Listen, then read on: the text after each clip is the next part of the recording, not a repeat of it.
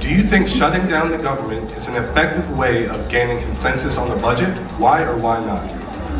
No, I do not think that shutting down the government is a good way of getting a consensus because so many organizations, so many jobs, people's lives, families depend on the government.